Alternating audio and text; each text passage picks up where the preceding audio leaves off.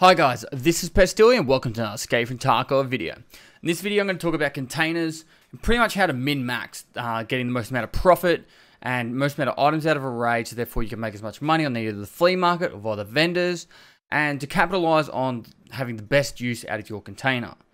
So without further ado, let's crack straight into it. So first up, there are currently 5 containers in the game, being the Alpha, the Beta, the Gamma, the Epsilon, and the Kappa. The Kappa container, I'll state right now, you can only get the Kappa container from a dev that gives it out to you. I've been told that from a dev that I actually got mine from the devs, and so therefore that any myth of it being from either completing all your tasks or from other methods is all a load of shit. And that's the only way to get it currently. In the future, you might be watching this video in a month or two time, and it might just be available via a quest. But for the current time, whenever I post this video, which is about the 4th of Feb in 2019, the Kappa can only be obtained via a dev giving it to you. The next you've got is the Alpha, which you get from your standard edition game. With the Alpha container, if you have either the standard edition or left behind edition, this is what you will start with. The next container that you can get is the Beta container. Now this container you can actually get from having the Prepare for Escape edition. You'll start with it straight out. Otherwise, you need to get Peacekeeper level 4 to purchase this container. Now, that requires, I think, about level 29 or 28. It's definitely one of those two levels. And you'll need the Reputation, which means you're going to have to complete some skill tasks, unlock the Peacekeeper storyline, and complete all the Peacekeeper tasks enough to get the Reputation up and be level 29. Now, that container is actually a 2x3 container, but the next container is the Epsilon container, which is a 2x4 container. Now, this one is obtained by completing Punisher Part 6, from Prepare, and it is a 2x4. This container is a really good container for anyone who doesn't have Edge of Darkness edition, which is the final container being a 3x3. Which you start with this container if you have a Edge of Darkness account. However, this is only obtainable via having an Edge of Darkness account. If someone you know has an Edge of Darkness account, they can give you this Gamma container, and they can reset their account at the start of a wipe or a reset, and get another one for themselves, but that is really the only option you have for getting a Gamma container. Now, to debunk some myths about pay to win and pay for advantages and all that kind of stuff with Escape from Tarkov, eventually the way the game's going to work is you'll have options to get the bigger containers, saying the Kappa. There's a container called the Omicron container, which is meant to be added to the game as well, which is going to be a 3x3 with 3 single slots on the side, being the same size as a Kappa container. Now, these containers aren't currently in the game yet for everyone to get, but the way it'll work is you'll either start with like an Alpha, Beta, or a Gamma. You'll be able to work towards getting these. So if you do have a Edge of Darkness, you're paying for a head start. It might be a big advantage when the final wipe happens, when the game goes live, but overall it's mainly a head start, and then eventually everyone else will be able to have these better containers. Now, it is a considerable advantage, say, on a fresh wipe to have a Gamma container. I'm not going to lie to say, oh, it's all about the same in the end.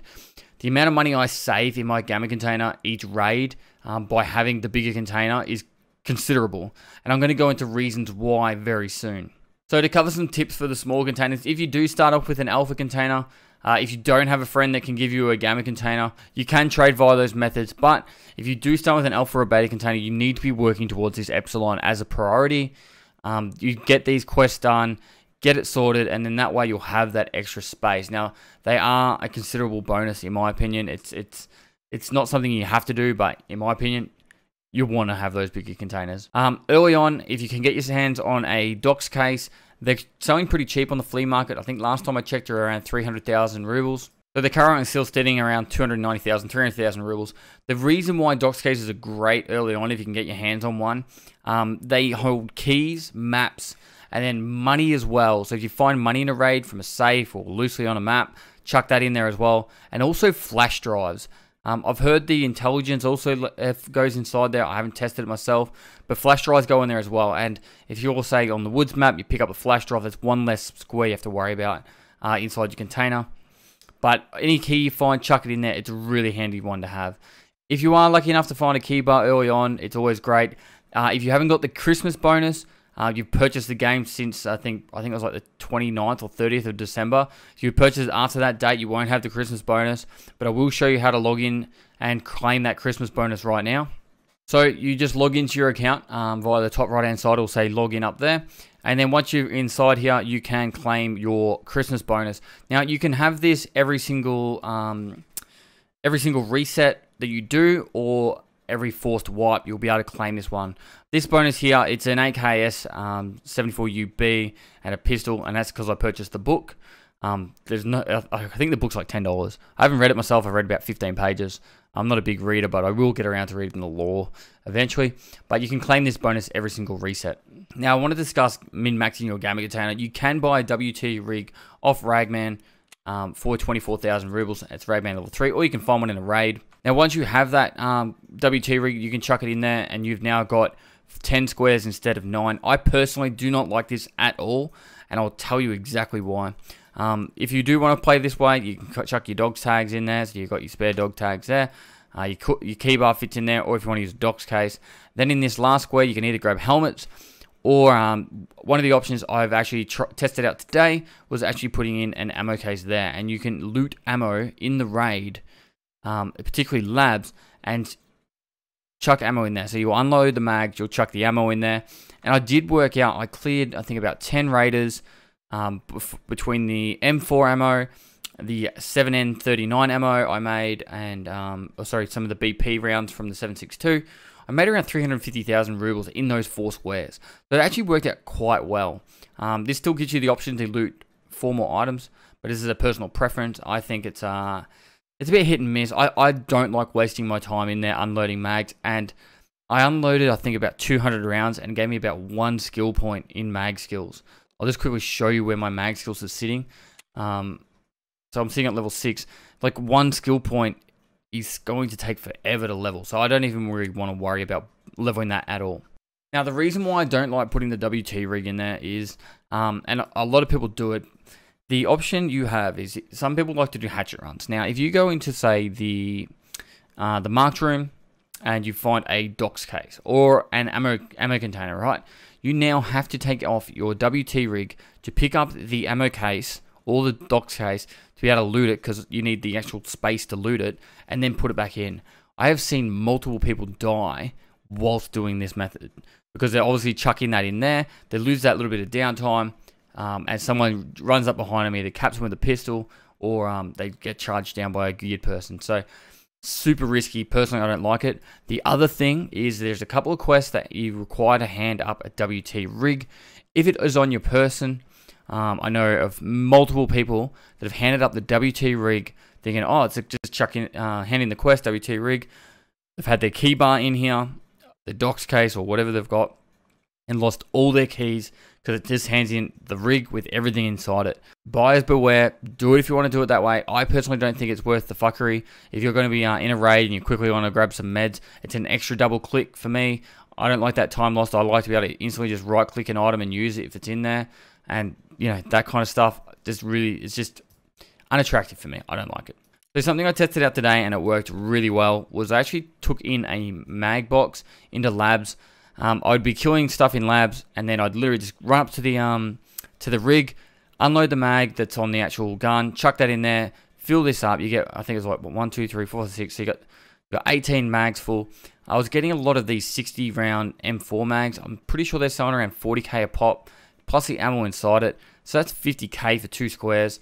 If you fill this up and you get a lot of 60 rounders with the good rounds in it, there's 7N39 ammo, you can absolutely make a killing. The first run I did, I only made about 280,000 or 310,000, and I was just grabbing every mag I ran into and I could pick up. But one of the other games I had, I think it was like 7 or 8 60 round M4 mags, and then all 60 round mags for the 545, and I made an absolute killing. I was actually really surprised. Just from those 6 squares, I probably made around 450,000 rubles. Now that's a pretty safe return on those 6 squares, and it really comes down to how you want to look at it.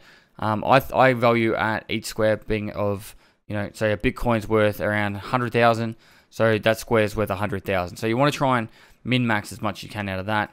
This is just a little tip and trick kind of thing. You don't have to do it this way, but it was actually quite a nice way of doing it.